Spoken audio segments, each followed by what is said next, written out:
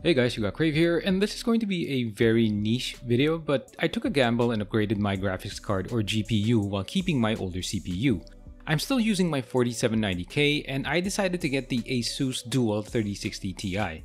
Now, I know it's an odd pairing given that my Intel processor is almost 8 years old and the GPU came out as 2020 was about to close. I was of course aware that aging tech would definitely hold back or bottleneck beefier graphics cards, but I knew it wouldn't be a complete waste.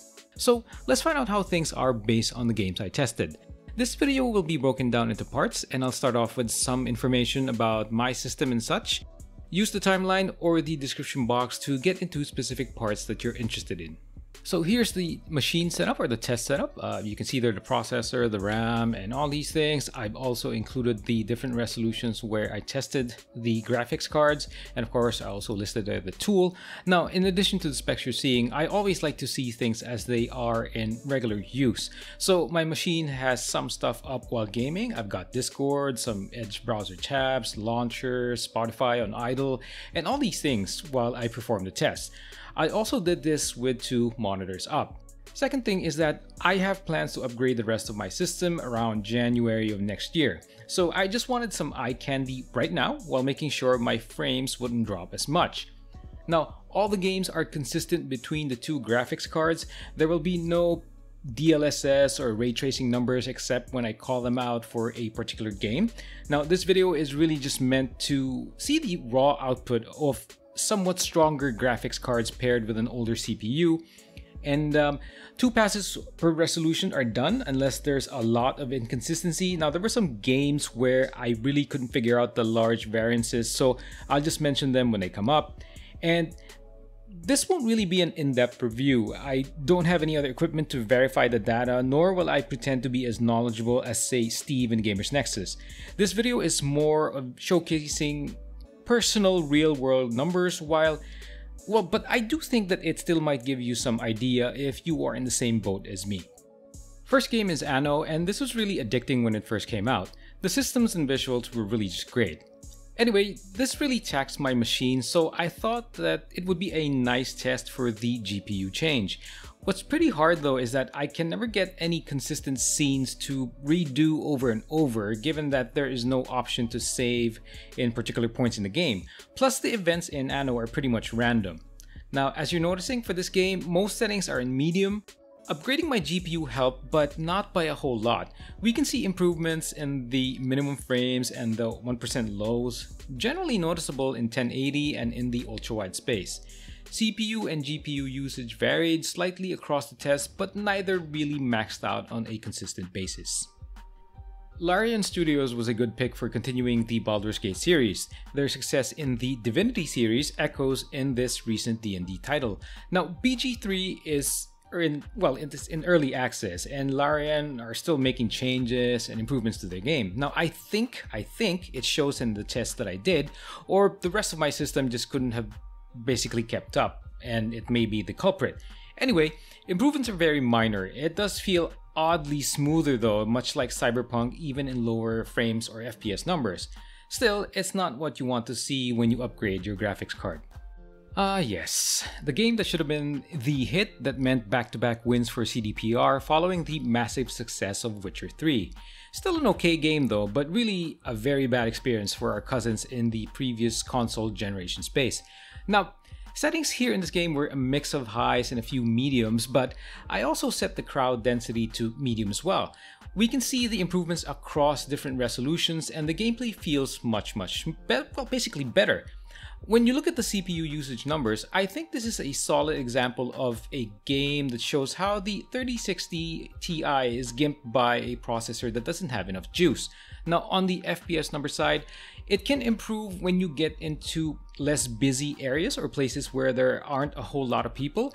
It can sometimes mean a jump of 15 frames even in firefights, as long as it's not out in the open or out in the streets or it's not daylight. You can improve the numbers further by using DLSS, but there's something very off about that, so I choose not to use it. Now, in terms of ray tracing, it does make the game look so much better, but can appear grainy in some parts, so I think it might need tweaking. Overall though, I don't think I'll use RT because of the performance hit.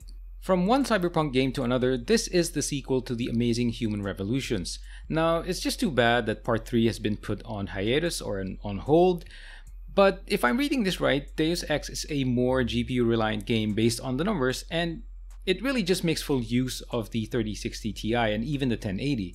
Now, for this game, all settings have been nearly maxed out, and yeah, there's really nothing much to say here except that the upgrade has been a very good experience. Gears is one of the best third-person shooters out there with a very long history. Now, as mentioned, I used Afterburner in all these tests, but if I were to rely on the in-game benchmark, my setup was always tagged as GPU bound in all scenarios while having all settings to Ultra. Now, improvements were there in all scenarios, but the ones worth noting were in the FHD or the QHD space. I suppose this is an example of a game where the upgrade isn't as significant. Aloy and her adventures in the post-apocalyptic machine-overrun world began on console in 2017, but it was later ported to the PC. Now, it's a pretty good game with some repetitive aspects. Now, the game was mostly set to high with some in Ultra, around 2 settings in Ultra, and this game is a good example of how the setup affected performance. There was more improvement in the higher resolutions as opposed to the standard 1080.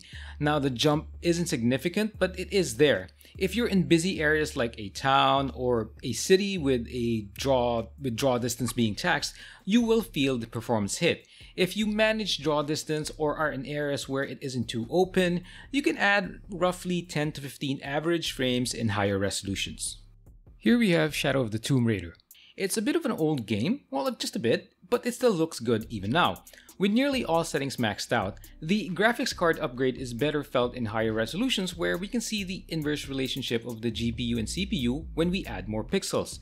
If you run the in-game benchmark, it is consistent with the premise of CPU limiting the GPU in lower resolutions. The performance difference between the two cards is more obvious in 1440 and ultra-wide, where the difference, again, like I said, is noticeable. I tested ray tracing in QHD and you basically drop down to the GTX 1080 numbers in the same resolution space. The only difference is that the minimums hover at around 22, while the lowest 1% lows I got around 13. Now that's something you're going to feel when it dips that much. I did find it strange that EA published this, but it was still a good thing because it did prove that single-player games are not dead at all. Fallen Order was personally one of the top 3 games of 2019. Now, everything was set to epic in the settings for this Star Wars game, and like some on the list, improvements are more noticeable in the QHD and ultra-wide areas. One thing to note though is that the gaps between the average FPS numbers and minimums are pretty significant. This change is easily felt when you sweep your mouse across your pad, which means changing your view. It won't really matter at times even if you already loaded the game area. It's a very strange thing, but overall though, this upgrade, or at least upgrading the graphics card in my system, did help with the overall experience. I always thought that the cover system in Gears was better than the original Division, but with Division 2, I think Massive Entertainment has done a tremendous job compared to Gears. Now, as before, Division 2 shines in higher resolutions when you have an old CPU and a strong GPU combination. In the graph, most of the settings are in medium in all the tests I performed. Now, I ran 2 more tests in the QHD space where everything was pushed to high, and with a few max settings. I ended up with GTX 1080 numbers in 2560 by 1440 resolution. It was like my results in Shadow of the Tomb Raider, but with the lows and minimums not being too bad. To bring it all together, the GPU upgrade has benefits. Is it a viable upgrade? What I did? Yes. In all tests, it really just helped to increase frame numbers, but with varying degrees of effectiveness. It definitely helps if you game at higher resolutions. The next question is it an optimal upgrade? Then the plain answer is just no. You can't make full use of the card in all scenarios or a majority of the scenarios unless, again, you game at higher resolutions or you push your image quality settings all the way up. Anyway, the 3060 Ti is just making me excited to upgrade my CPU and of course my motherboard and RAM. I'm looking forward to the early part of next year as I am looking at something pretty strong to replace my 4790K. Thanks for checking this out, guys. I'll talk to you soon.